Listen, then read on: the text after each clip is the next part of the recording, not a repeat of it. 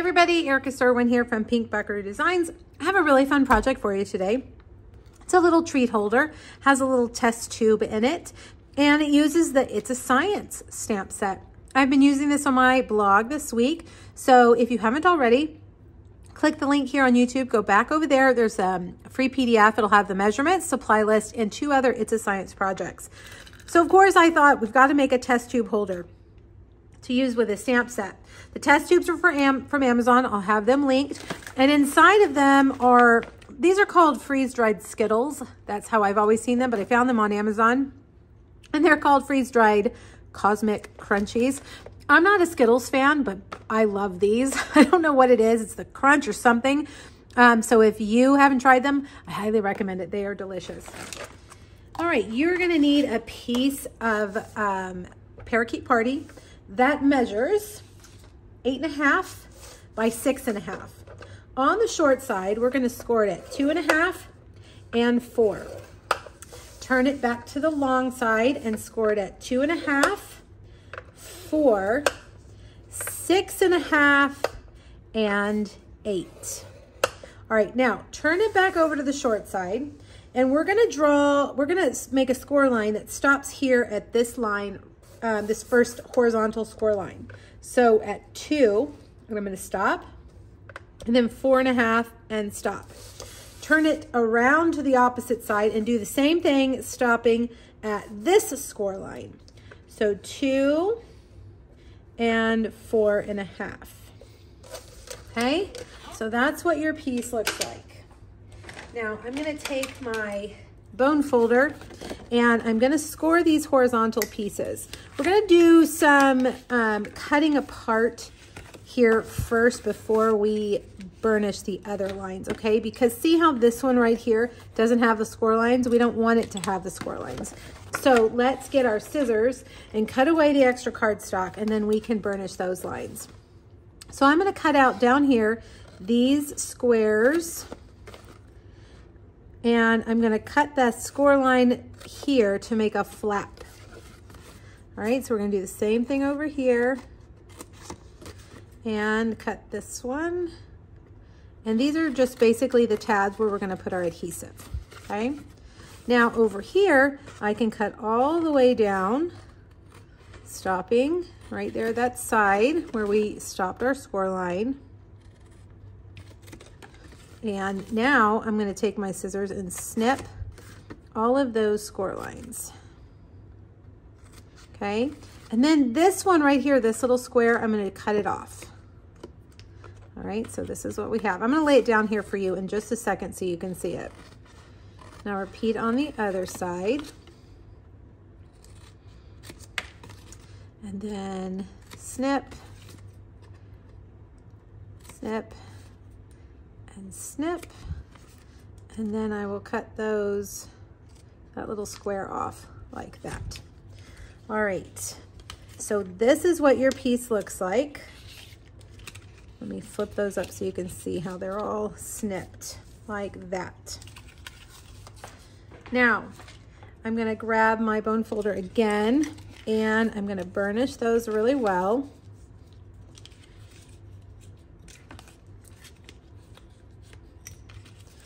And I can see that right here, I did not cut that very straight. So I'm gonna come over here and just cut a little bit better. It looks like I cut on the left side of the score line instead of it down the center.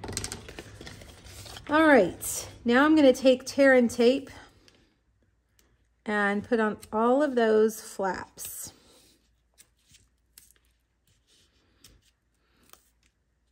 You could use liquid glue or Stampin' Seal Plus if you wanted, whatever you prefer. And this one right here. Now, before we go any further, we need to make a circle right here in the middle. And I like to take some of my scraps, and I'm using a 1-inch circle punch. We don't sell this anymore. I will try to remember to link one for you. I'm pretty sure everybody probably has a 1-inch circle, either die or a punch. Either one will work. I'm gonna put it right here in the middle as a guide, because if I try to eyeball it, my circle will be off-centered. All right, now I'm gonna take, let's see, yeah, that looks pretty good. Well, let's see. I'm gonna take that and punch it out. All right, so now the task is to remove all the backing. Your pick tool is really, really helpful for this. When you've got acrylic nails, it makes this part a little bit difficult, but they look pretty. All right, almost got it all. All right, so now I'm going to start with the top, and I'm going to fold over this right here so it's square. Okay, and then let's see that one, make sure that's square. Now I'm going to bring up this side and match those edges right there. And we'll do the same thing over here.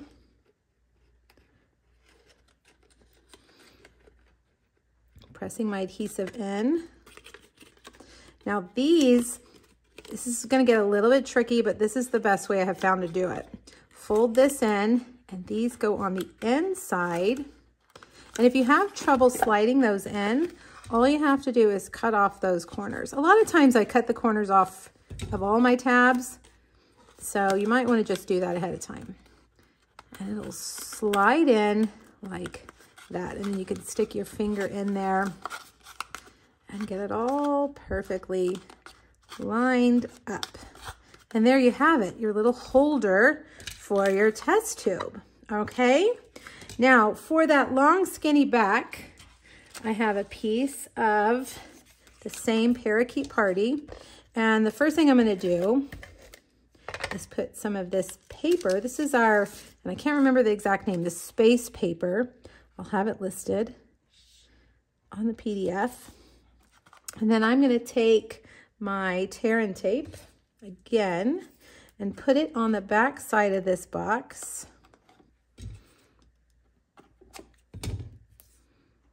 So it will hold on to that paper really well.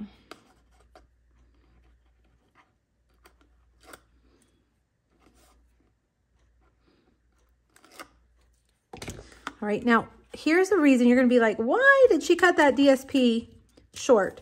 Because one strip of this 12 by 12 paper will get you your 3 sides and the back. And this part right down here is not even going to be seen. So I left it a little bit short so that I didn't have to waste another sheet of paper. All right, let's see if I can get this lined up on here. There we go. Okay, now we'll put these pieces. One goes on the front. One goes on the left side. And one goes on the right side. Now a little trick I will show you to keep your test tube in here straight. I like to take a dimensional and stick it at the bottom. This will keep your test tube in place until the person decides to pop it out. It comes out real easy. So get it nice and straight and then push that down. And there you have it. And it won't come out either unless you're ready to pull it out. Okay, so there's our holder. Now let's make our tag. Let me get all my pieces.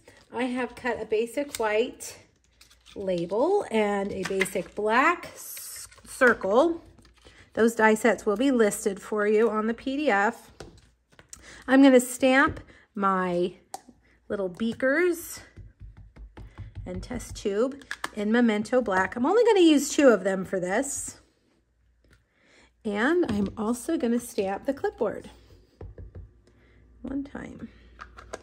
All right, so now for the large beaker, I'm going to use Melon Mambo.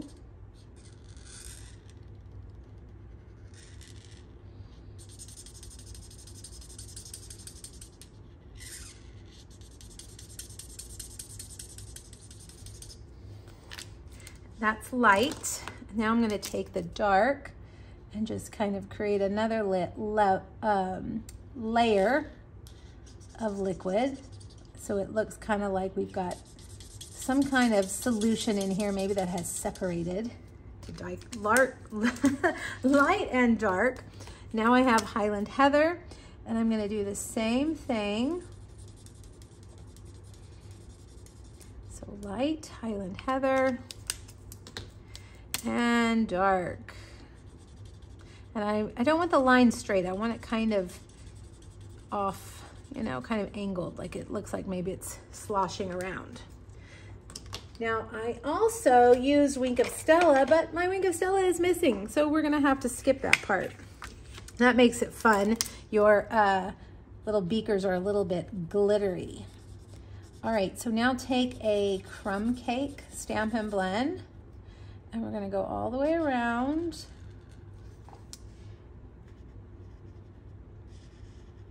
Like that. And then Smoky Slate for the top part.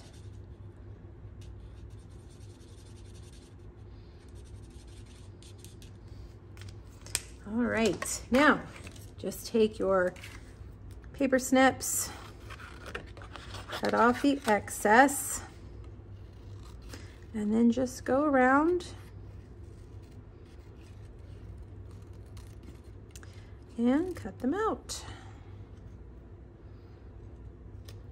There's the test tube and then the beaker.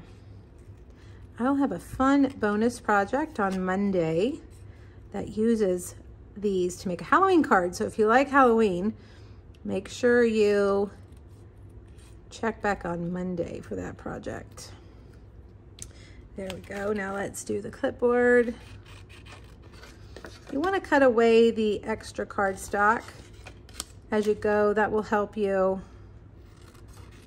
stay in the nooks and crannies of your image so that you're not fumbling with all that extra cardstock. Okay, now for this part, I am going to emboss You Matter. And I'm first going to take my embossing buddy and rub that on there to remove any static.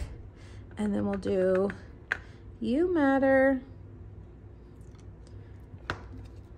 And I need to grab my reverse tweezers to hold this while we heat it. Got some white embossing powder. Let's get the extras off.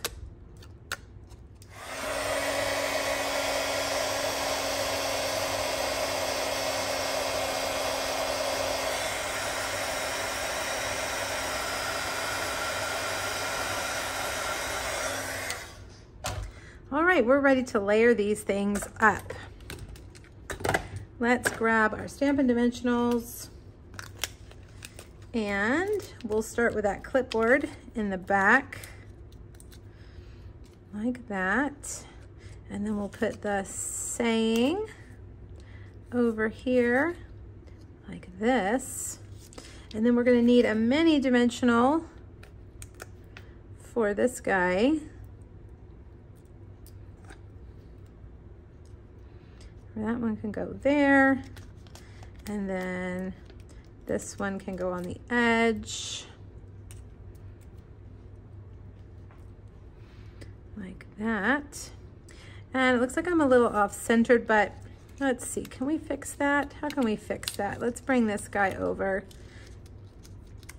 a little bit like that, and then we'll put that right there. There we go.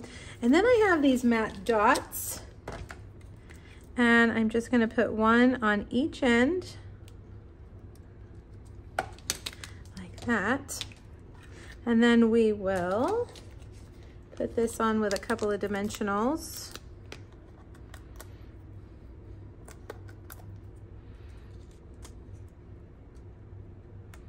Like that. Whoops, we lost a dot. And then last but not least, well, this guy just doesn't want to be part of the cuteness. Let's get a different guy and just add him on. There we go. And then last but not least, I've got some ribbon. I'm just going to tie a little bow and put this on the top. I think these would make great teacher gifts. I'm always thinking about our teachers. They would make good party favors. But again, the sentiment you matter could pretty much go to anybody you're wanting to thank. And I'm going to attach that right there with a mini glue dot. And there you have it. I've got a little bit of a powder mess. We'll just cover that up for right now. And there you go. All right, you guys, make sure you click the link, go back to my blog, get the links for the supplies that you need and the free PDF. All right, have fun. Thanks, everybody. Bye-bye.